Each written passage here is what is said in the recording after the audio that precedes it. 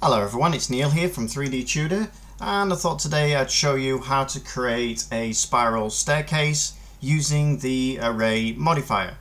There's a right way and wrong way to do this, so just make sure that you follow everything I do perfectly. So with that said, let's get started.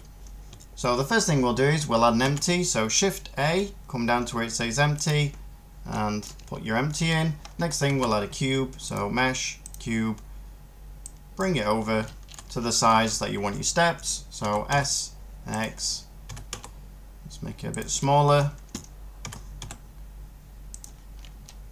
Okay, there'll be my stone steps. So with Control A, reset the rotation and scale on the empty and the cube. So now click on the cube, click on the spanner, add modifier array, and now click on object offset. Click on this little box here and pick empty, whichever yours is, and now just turn your steps to which way you want them to go. Remember, if it's facing this way, it's going to go around this way, and if it's turned the other way, it's going to go around that way. So now let's position this first step on where we want it to be.